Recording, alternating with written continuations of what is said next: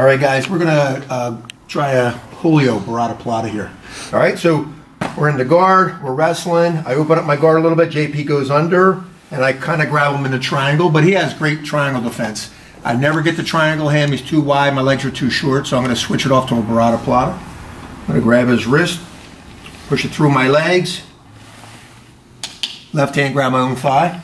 All right, and then sometimes either he'll push the leg over the head to pass, because he doesn't know what I'm doing, or doesn't care or respect it, or I'll do it if he just stays there. And I put my hand on his knee so he can't move, foot on the hip, take the leg over, and sometimes you can finish it right here. I turn my wrist up a little bit, and I kind of get that angle there.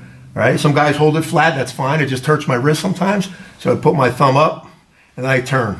Right, and I can use this, I'll take this arm out so I don't hurt him, and I use either this hand to push him off with the foot, or I get under his armpit.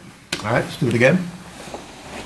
All right, so we're in here, maybe I'll wrestle. I throw him in a triangle, and I can't, I'm not a good triangle guy. Grab his wrist, punch it through.